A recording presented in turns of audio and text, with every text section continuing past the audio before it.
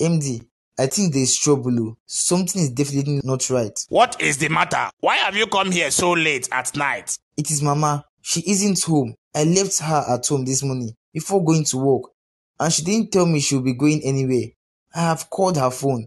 All it says is switched off. I don't know where she might be. She doesn't stay out this late, and if she would, she will always give me prior notice. Are you serious? You mean Mama is not at home as we speak? So where could she have gone to? I don't know. I have no idea. Maybe she's with a friend. Perhaps they are enjoying each other's company and she has lost track of time. No. Mama doesn't have friends that she visits their house. What if she has a lover? After all, she's a woman. A fine one at that. It's unusual for a woman who doesn't keep late night suddenly does so. Maybe that might be the case. She might be enjoying herself and did not notice time is far gone. She might be home already by now. It's like something is wrong with your head. Mama, having a lover at her age, you must be crazy. Okay, sorry. I didn't have any idea either where she is. There's no time. Are you going to help out in searching for her or not? So I can be on my way. We can leave when you are ready. But where are we going to even search?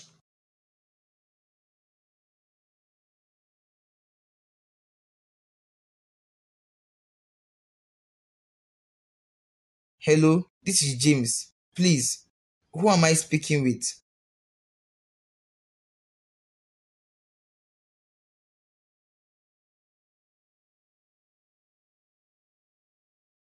What?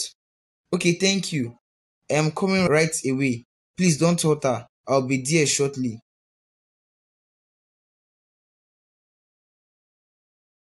What happened to Mama? Was she the one calling you? No, I was called from the police station. Police station? What happened? Mama has been arrested.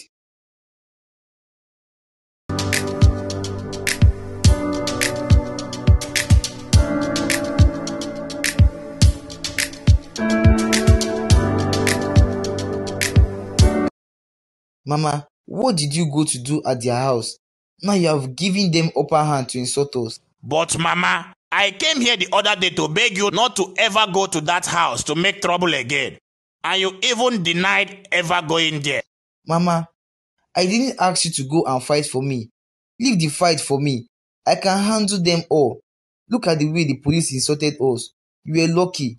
If not for your age, what those people would have done to you would have landed you in hospital. Shut up. They cannot do anything to me. As a matter of fact, I am not yet done with that Cindy or whatever her useless name is. When I'm done with her, she would wish she was never born. But Mama, what exactly has Cindy done to offend you? Because if we should honestly look at this issue on ground, Cindy hasn't really wronged you in any way. And she left James just as you have always wanted. So why are you still making trouble with her? Point of correction, MD. She didn't leave me. I dumped her. We are still saying the same thing.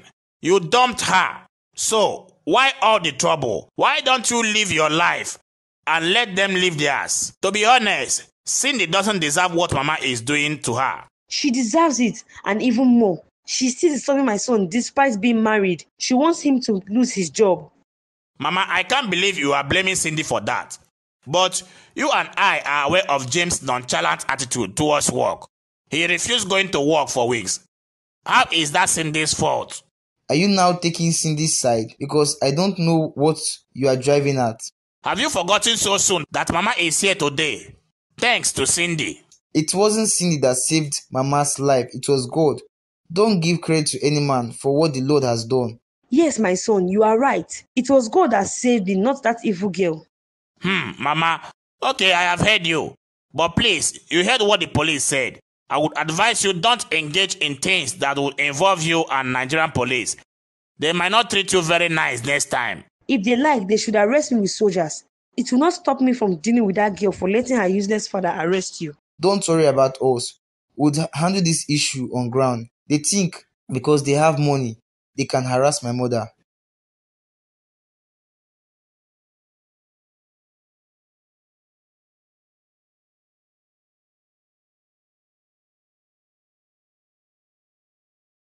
Hello? Yes, please. Who is this? It's me, MD. Oh, MD, it's you. I don't have this contact of yours. Yes, it's my new contact. Okay, so how have you been? Hope all is well with you. Yes, all is well. How are you too? I am fine, thank you. And your husband?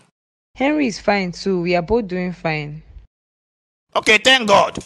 I was going to apologize again on behalf of Mama's harassment towards your parents. She was arrested, wasn't she? She got lucky my dad said they shouldn't touch her. If not, she'll be back in the hospital. I know, but thank God your dad was being a gentleman. I know she has learned her lesson. She will stop bothering my family and I now. That was the main reason I was calling. You have to be very careful with Mama and James. They have let hatred and bitterness take control of their minds. They don't think straight anymore. All they are thinking about are ways to hurt you. I am fully prepared and ready for the two of them. I can assure you, you are not. James keeps planting hatred in Mama's heart against you. He is blaming you for his lapses at work. Do you perhaps have anything to do with it? Not at all.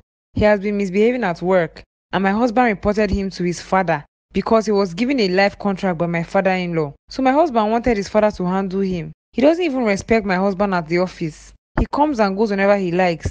So why is he blaming me for that? What's my business with my husband's company when I don't even work there? Well, he is putting blames on you. He has told Mama you want him to lose his job, and she is going to do everything she can to protect her son. She loves him that much. So please, for your own safety, just try to avoid them both. I'm not afraid of neither her nor her son. I don't care what he feeds her about me or what she thinks of me. If she crosses my path with intentions to harm me, I might just end up sending her 6 feet under. No, Cindy, you are better than this. You can't also begin to think and act like them. Please, it's better to just avoid them altogether. You wouldn't want to engage in something you would live to regret for the rest of your life. You have a point, but it's not easy to just overlook. They would come to their senses soon. Alright, thank you so much, MD. Take care, bye. Hello, who is this, please? Your worst living nightmare.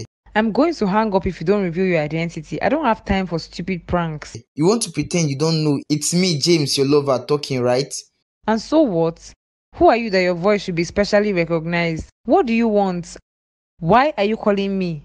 You must be very stupid for talking to me in that manner. Okay, is that why you called? Because unlike you, I'm not jobless. I am preparing dinner for my husband. If you don't mind, I have to concentrate. So kindly end the call and go take out your frustration somewhere else. You little wimp. So you had my mother arrested, right? Oh yes, your mother was being a bad girl and she needed to be reminded of how to behave sanely, not showing off her insanity whenever she feels like it. She had to be lectured on how to tame it, to be of the best behavior and to act like a good girl. You are definitely a witch, just as my mother has always called you. I am glad God saved me from marrying a devil like you. No, I am the one who is thankful to God for not letting me waste away with a low-life nobody like you. Who knows how your father died? I am sure your violent mother must have killed him with her troubles. You mannerless brat. How dare you talk about my mother in that manner? Oh, do you want to cry? All you keep doing is call me names. You are just pained that I left you for Henry. And speaking of my adorable husband, thanks to you, he told me how you helped him take him to the hospital in the past. At least my baby gave you the opportunity to do something useful in life by saving him. Thanks to that. Nemesis will catch up with him soon. Nemesis always catches up with people who pay evil for good. Not after it has caught up with you and your ungrateful mother first. How did you two pay my family back for helping you? You poor people have a poor way of thinking. I think poverty has dealt with your sense of reasoning. Rubbish. Get off my phone.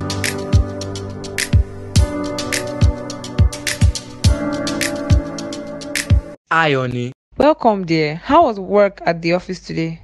It went well, although James kept trying to get on my last nerve. What is wrong with that guy? And why on earth is Dad taking so much time to make a decision on his case? I don't know either. I am still waiting on him to make a decision. I pray he makes up his mind anytime soon. I can't wait to erase every trace of that guy from our lives. Same here, dear. Same here. But why are you so upset? You wouldn't believe he called me with a private number today. What? He called you again? Yes, he did. What did he say this time? As usual, to insult and threaten me. Again? Think this is getting out of hand and needed to be handled. Yes, dear, I'm thinking of relocating to a new environment. That would have been a lovely idea, but I don't have any plans to leave the company in the care of employees. People can't be trusted. Well, that's true.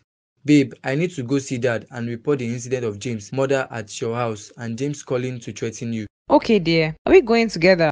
No, dear, I won't be long. Alright, darling. I'll have dinner served by the time you get back. That's my girl, and I would compensate you for that tonight. Naughty you. Hurry up, it's getting late.